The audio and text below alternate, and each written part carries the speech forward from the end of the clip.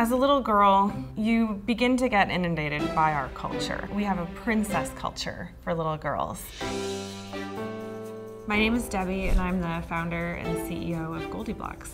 Toys are gendered in this certain way to promote different learning and play patterns. I think kids kind of begin to understand that building and science is for boys and decorating and being pretty is for girls. Only 11% of engineers in the US are women, and I want there to be more. And so Goldie Blox is really exposing girls to engineering at a much younger age.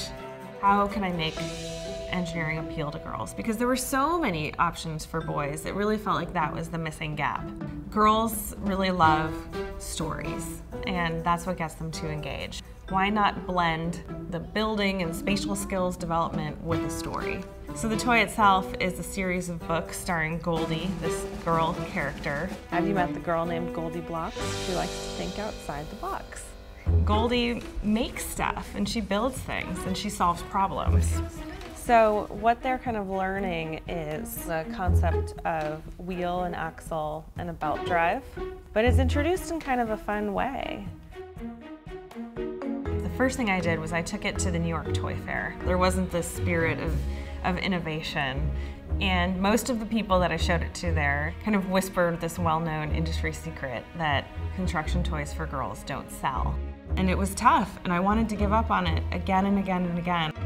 I knew in my heart that parents wanted more for their daughters. I just had to prove it to the rest of the toy world. By the end of the Kickstarter campaign, we had pre-sold about 5,000 Goldie Blox toys. There were emails flooding in of people who were so inspired by our story, and we ended up selling an additional 20,000 toys on our website. So our little company reached $1 million in revenue in our first 2 months of launching. We're at Toys R Us in Emeryville, California, and we are here to see Goldie Blox on the shelves for the very first time.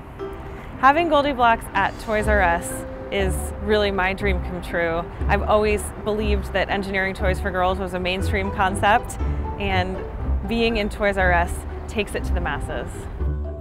It's here. I'm gonna start crying. I'm so excited. Are you getting emotional? No, I really am.